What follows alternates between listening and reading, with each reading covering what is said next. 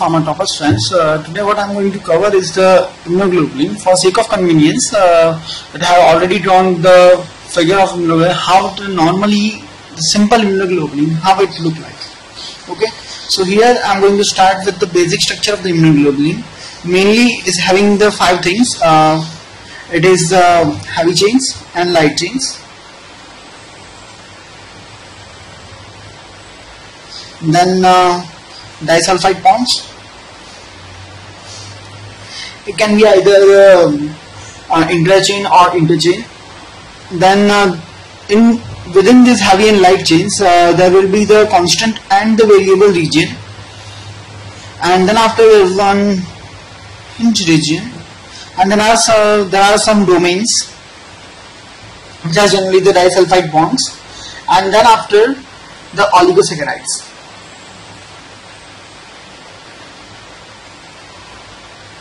So here heavy chains and light chains. First of all, as you can see here in this figure, this is the central part which is dark, black dark. It's the heavy chain, and then after these 2 parts, for actually two on one side, these 4 parts, these are the light chains. So here in these heavy chains and light chains, as I told you, there are the constant and the variable regions. So this is darkmost part of the heavy chain, these 3 blocks and these 3 blocks. These are which are the constant regions, and then after these 2 are the variable regions. And same here in light chains, these are the constant regions and these are the variable regions.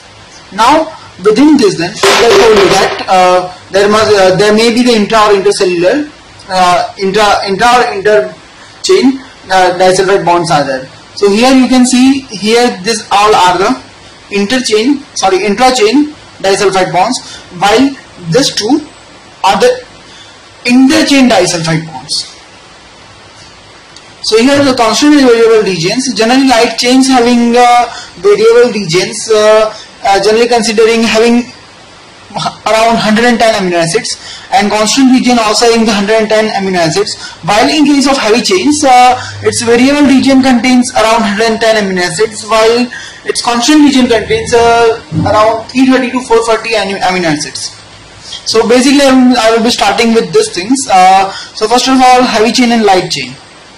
So here all immunoglobulins have the 4 chain structure, either basic unit, as I told you, 2 heavy chains and 2 light chains.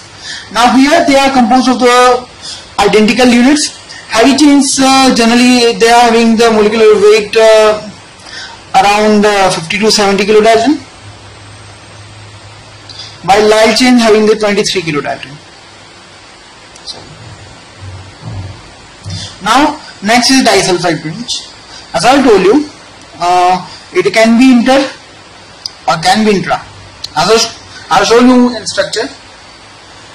The heavy and light chains, in this case, they are held together by interchain disulfide bonds, which is the non-covalent interaction. There are number of interchain disulfide bonds, varies among different immunoglobulins molecules. I am going to discuss in further videos that which type of immunoglobulins are there. So based on that, the different immunoglobulins having the different type of, the different number of interchain disulfide bonds. While in case of interchain disulfide bonds that I will show you, I have shown you here only. Within each of the polypeptide chain, there are some amount of such bonds are there. And now next is the constant and the variable region. I have already told you that in case of light chains and in case of heavy chains, if I am going for constant regions and variable regions, generally light chain having the 110 amino acids in both, it's approximate 110, while in case of heavy chains, variable region contains around 110 amino acids, while constant regions may contain 330 to 440 amino acids. Now next is the hinge region. Hinge region is the region around this. This is the hinge region. It is the connector region, and it is the arm of antibody molecule, which is called the hinge region, and the it provides some flexibility to the antibody.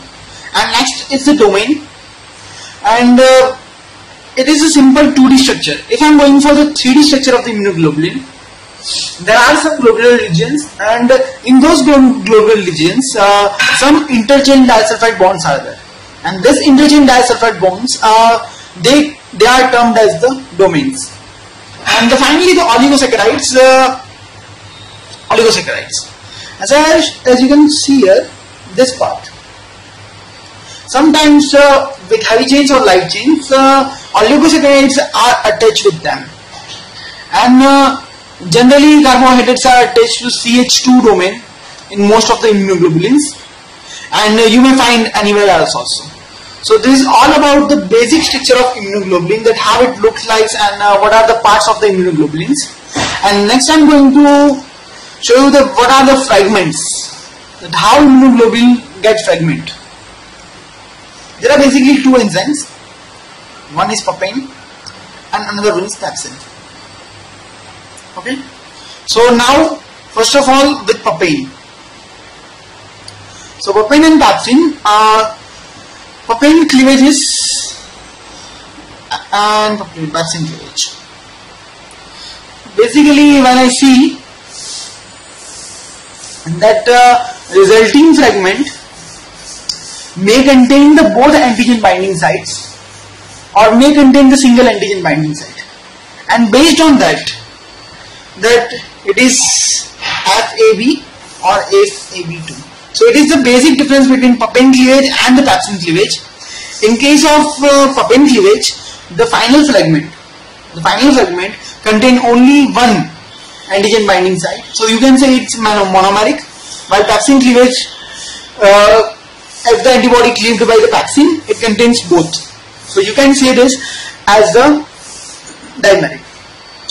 So here it is a basic difference. Now mainly the papain cleavage. Generally, if I fragment DNA, sorry, not DNA, it's immunoglobulin from here. It's a papain cleavage. This part is known as FAB fragment and FC fragment. This part is known as FC fragment. It is not ABC. It's because of that this part can be easily crystallized, so it is termed as the FC. Okay. Now what is the significance of these parts? So first of all, with here's the FAB, FC. I'm going to cleave from here. So this is FAB and this is FC. And now what are the significance? FAB. This is the part which binds with antibodies, while FC, this part, generally it binds with the cellular receptors and the complement factors. So this is all about the immunoglobulins, its basic structure and its cleavage. Thank you. For further video, please subscribe Pharma Toppers. Thank you so much.